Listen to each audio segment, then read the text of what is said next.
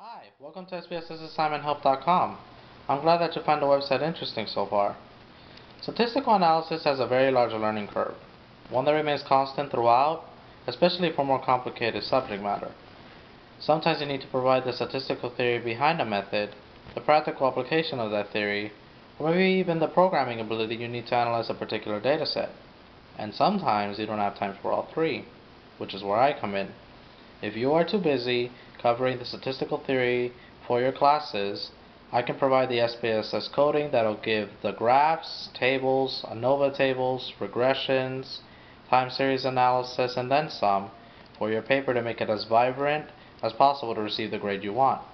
At the same time, if you have these techniques but you need the statistical theory behind them for your paper, I can provide that as well.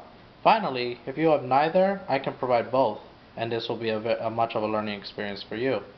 If this sounds like something you want to take advantage of, please feel free to send me your assignment and take opportunity of this. I hope to work well with you, and I can't wait to get started.